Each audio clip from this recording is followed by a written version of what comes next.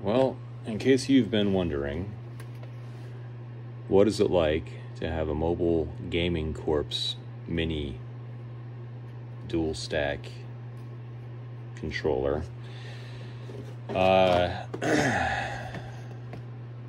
with a switch plate option of white or black switch plates? Well, so this guy is kind of a budget buy, $38 controller at Target. I bought it solely because it says wireless controller for Switch and Windows PC. Now, that's a lie, because it's a wireless controller for Switch, it's a wired controller for PC. And I would normally gripe about that, but for the application I'm using it for, wired is fine.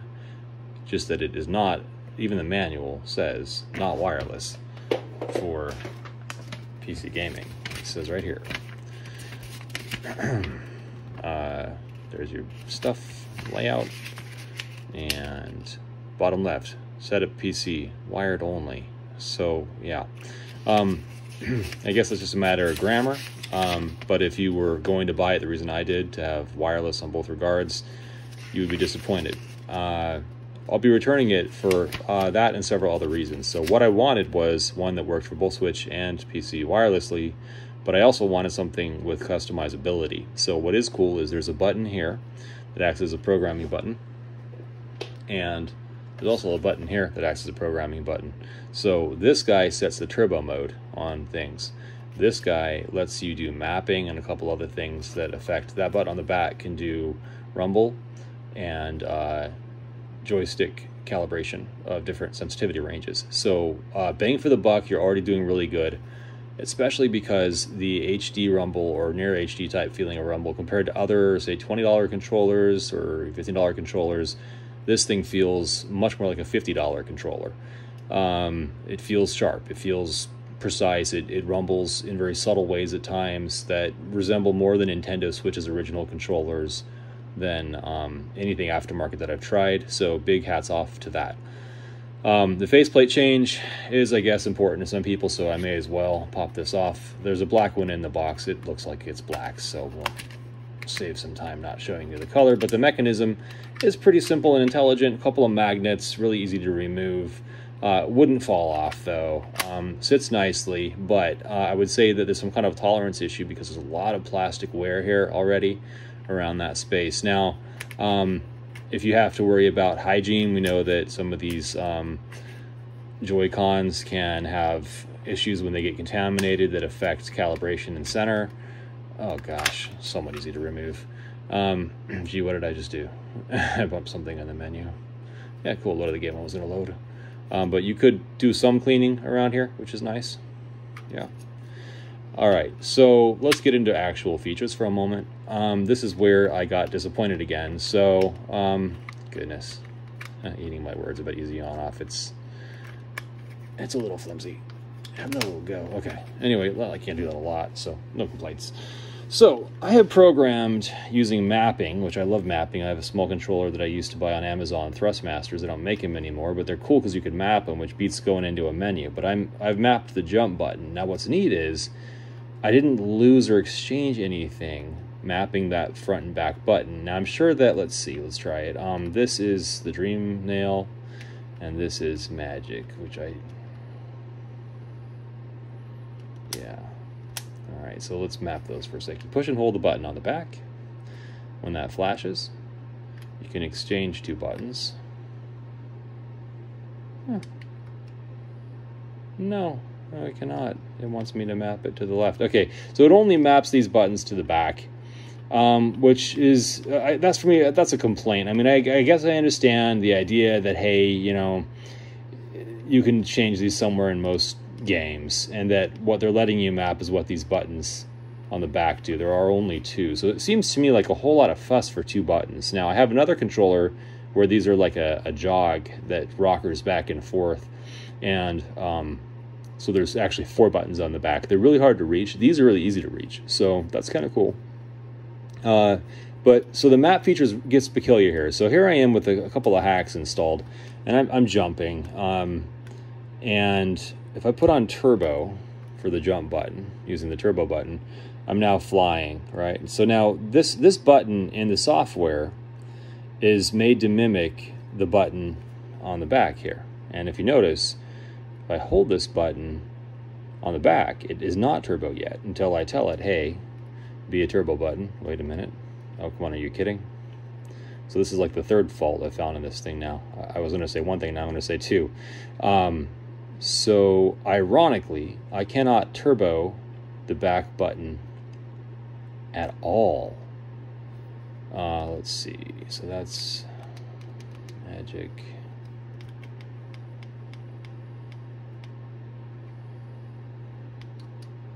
Yeah, so neither of the back buttons can be programmed to be turbos, which is peculiar.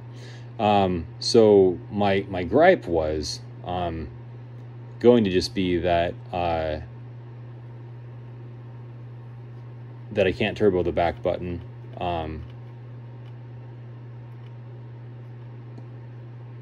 But you know, I mean, it kind of works out for what I need to do, which was that with this menu mod, when you go into the menu, if you hit turbo B right now in the menu, watch what happens. It's really cool. Ooh, it's not doing it. See there, yeah, multiple garbagey gibberish menu options. So there's a couple of hacks in progress here that have caused that bad behavior. And now I've got a tattoo on the screen until I hit a bench or exit, which isn't even meant to be there. So if I don't use turbo, that wouldn't have happened. So I'll be using the back button for non-flying jumps and that. So yeah, here's my thing. You build a controller and you add customizability, and then there's no consistency. And that has been driving me nuts. I've even contacted major brands saying, hey, look, why don't you let me just plug this thing into a USB and download something to like non-volatile RAM that gives me absolute and total customization of, you know, these are DirectX, keyboard, mouse, left, right, click. It's overdue. I mean, I really hate to do it, but I'm probably going to go back to Arduino and build my own controller that can do exactly that. The problem is the buttons cost really add up the feel of things. You know, just, hey, you know, I did that. I'm not just talking. I did that already. Here you go. I got so sick of not having something for Raspberry Pi where you have no Bluetooth connectivity that I actually modified a stack to impersonate Logitech, and I have programmable button maps, and I actually have a GitHub that mentions some of how this was done. Unfortunately, all the parts I used are like quadruple in price and completely unavailable now, one or the other, or so that was, I made two, and that'll never happen again. But you know, making something this size, there's not a lot of great artworks and PCBs out there. So for my review of this Mobile Gaming Corp switch plate, dual switch plate controller, I'd say 7 out of 10 for value, 5 out of 10 for features, which is, you know, saying a lot more than most unfeatured controllers that are really 1 or 0 out of 10 because they don't do anything. So not the end of the world. One other thing I would mention, kind of interesting, you could probably almost hear this. That's the up and down button clicking away. And it's very tactile, almost like a cherry key kind of feel. And that's kind of interesting. I can't say I like it. If I were to game on it all the time in this cursor, I think it would drive me nuts. I also don't know how that would wear and tear.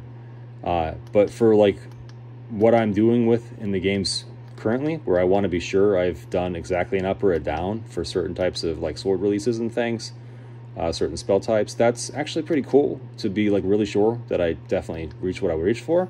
And even though I have really pretty large hands, this, like the Thrustmaster controller that I had the mapping on, feels good in my hand, hasn't made me feel tired at all. So yeah, I mean, if you're thinking about getting one, keep your receipt, and you probably won't hate it, unless you're one of those guys that hates like wireless lag on a Switch. To that end, like I think here's what you shouldn't do. Okay, don't do this. Laughs. So that's what I was messing with before I got this. Was just a little kind of a holdover. So still on the hunt. I really like to not have to put this don't use the turbo B button thing, because I was going to assign the back of this guy to turbo and the front to not. But actually, as a side note, kind of annoying, you know, Nintendo likes to do weird things. The way that Japanese input is, it's always opposite of like the American expectation. So on this, you know, this is okay, and on a Switch, this is okay. And so it's been really a kind of a dyslexic experience using this game on PC after playing it on Switch. These control buttons feel opposite and backwards because they switched on me. And I guess actually that almost solves another issue, that I'm using this for okay, because I won't get confused when I'm on the PC. So it's all working out, but I'm still returning it based on the fact that the turbo doesn't reach the back and that I can't map the front, because I would like to be able to map these things between themselves without going into software. Worth noting that when you disconnect this cable, the memory is volatile, so any programmation that you've done to it is gone, and that programmability is kind of lost in a good way on purpose, because if, say, you've done something stupid, it's a lot easier just to reset it very quickly by disconnecting the power than having to figure out what you did or didn't map or turbo. So that's kind of, I guess, convenient.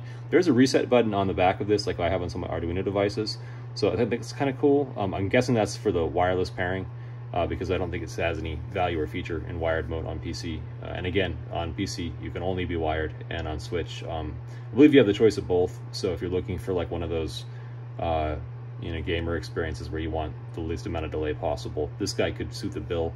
As a last comment here, the way that this USB plugs in, probably kind of a semi-standard thing now, is a bit of a recess in there.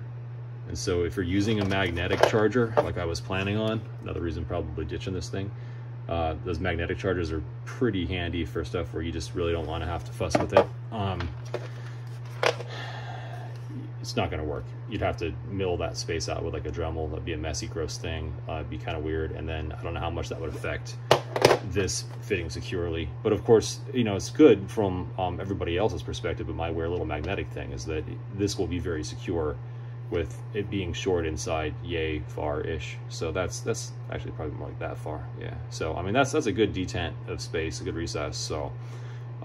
Yeah, kudos for the design. You know, good 85 out of 100 on that. But for 20 bucks, I'd probably keep it. For 40, I know I can do better. And you know, I'm still on the hunt for the absolute perfect controller. It doesn't exist, but this guy, you know, solid B plus for the value and whatnot. So, all right, there it is. Cheers.